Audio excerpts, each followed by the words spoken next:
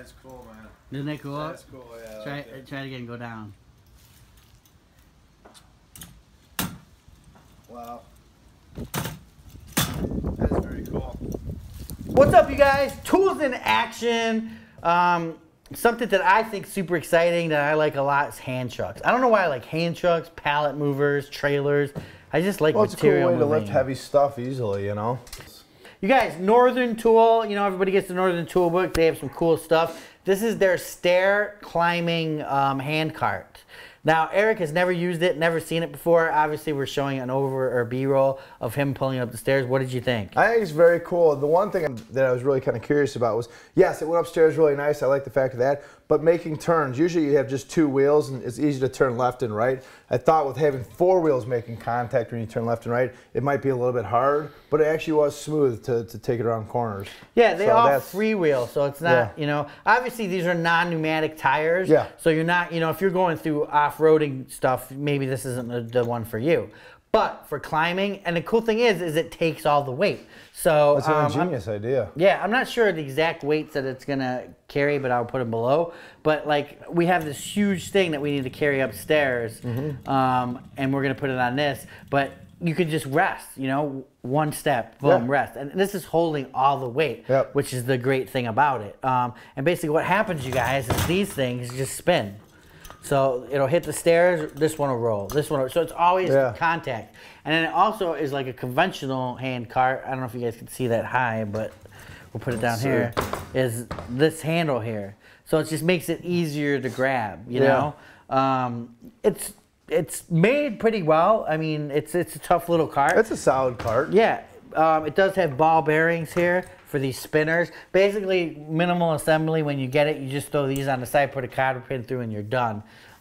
Easy enough. Yeah, I don't know. What do you think? I think it's cool. Like I said, you know, I mean, the big thing is as long as you can turn left and right and go upstairs, which does both.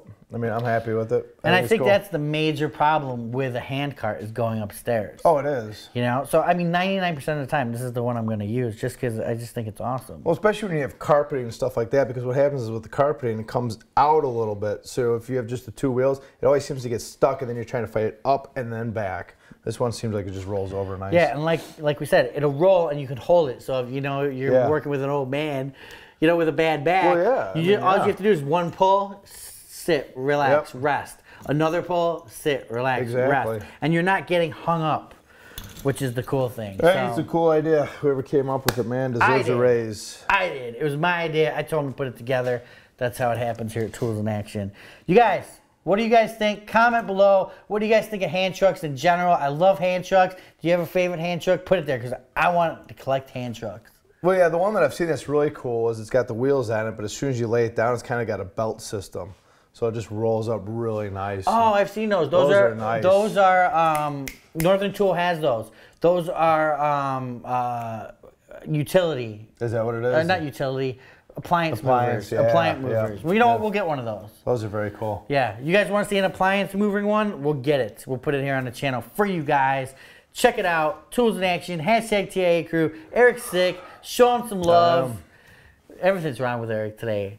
I'm just sick, you know. I'm sick, just tired. He's got a stomach ache. I haven't been sleeping well, man.